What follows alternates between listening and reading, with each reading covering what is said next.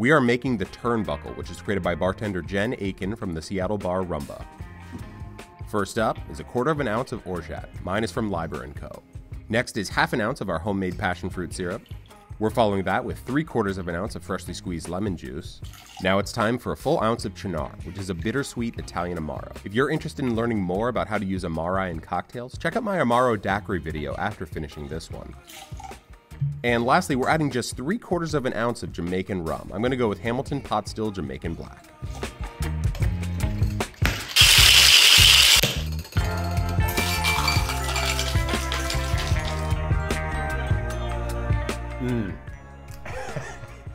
That's awesome. It's tart, it's sweet, it's got an underlying kind of earthy bitterness because of the Cynar. Super delicious. I love that drink.